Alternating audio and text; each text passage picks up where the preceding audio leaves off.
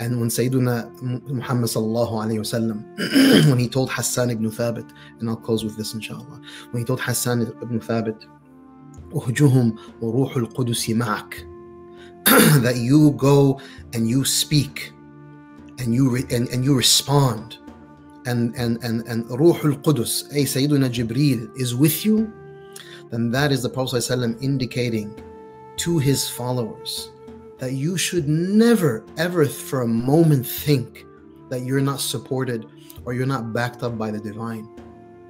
No, Allah subhanahu wa ta'ala is right there. If you and I, our emotions, our actions, our speech, our considerations are factoring foremost the will and the pleasure of Allah subhanahu wa ta'ala, and what we really desire is that Allah subhanahu wa ta'ala is content with us as his servants, then know that Allah is with us.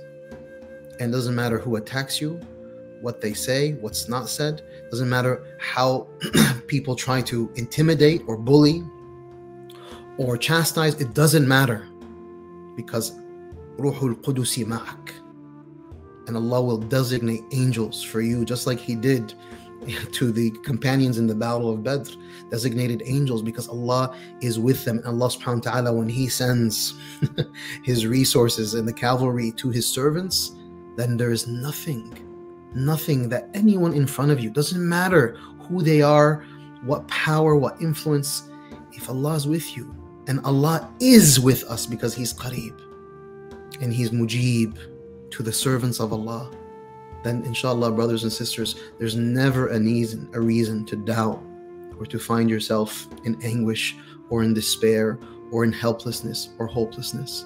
And I pray that this ayah, this is the ayah that inculcates within us a spirit of certainty, a spirit of confidence. As the Egyptians say, "Nahnu masnudin," into masnood. Masnood means that you're aided in support. Your support, Allah has your back. Do you understand how powerful that notion is? For us to walk into life knowing that Allah has my back. And if we can teach that to our children, when our daughters are wearing the hijab in the public sphere, or our sons wearing the beards, or the children of our community wearing the kafiyah, knowing Allah has your back. You don't have to worry. Doesn't matter. Even if you experience physical pain, you do not worry. Allah has your back. And what we see every single day, brothers and sisters, as our brothers and sisters in Gaza are suffering the way they are, it may seem superficially that they're losing. That when we see our children, when we see our mothers, when we see our daughters, when we see our sisters, wallahi, they've won. They're not losing, or they've won. And Allah is with them, and Allah has their back. And each soul that is taken, Allah subhanahu wa ta'ala has plans for his servants. Every soul, every being, Allah has plans. Allah knows exactly what's happening. Allah knows exactly what the timeline will look like, why things are happening, how they're going to happen. We just have to have the certainty in our hearts.